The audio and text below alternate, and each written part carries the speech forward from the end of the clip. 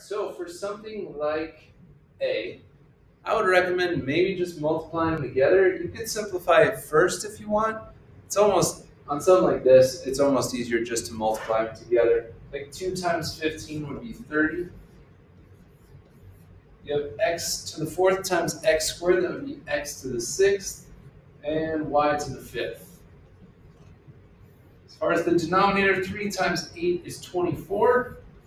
You have x to the 5th and y squared.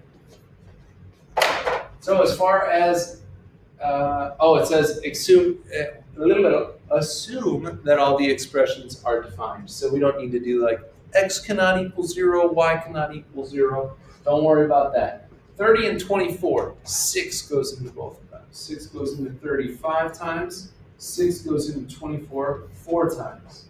As far as the x's, are there more x's on top or on the bottom? There's one more x up top. So they're completely gone on the bottom. And then as far as the y's go, you have 5 on top, 2 on the bottom. So there are 3 more y's in the numerator.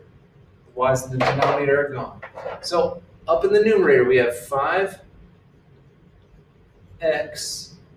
y to the 3rd. Denominator, we just have 4. Fantastic.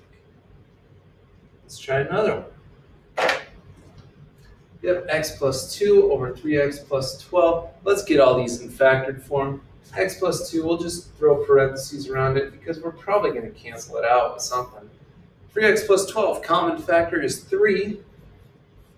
3 times x and 3 times 4. We got this x plus 4 over here. X squared minus 4 is the difference of squares. So the square root of x squared is x. The square root of 4 is 2. So that would factor to x plus 2 and x minus 2.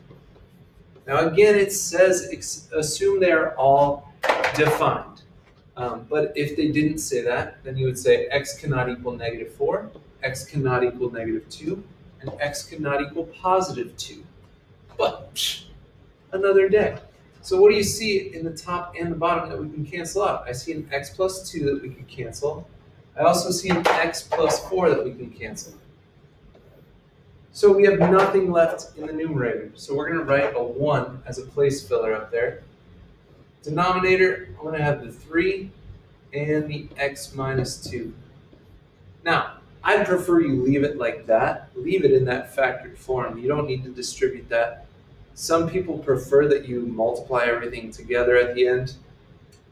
I would say ask the teacher you're working with. But I think it looks better like that. It looks a little cleaner, easier to see if you have any common factors. So I would like you guys to try out these two. I might run out of time on this video, which it'll just continue in the next one. But try them out.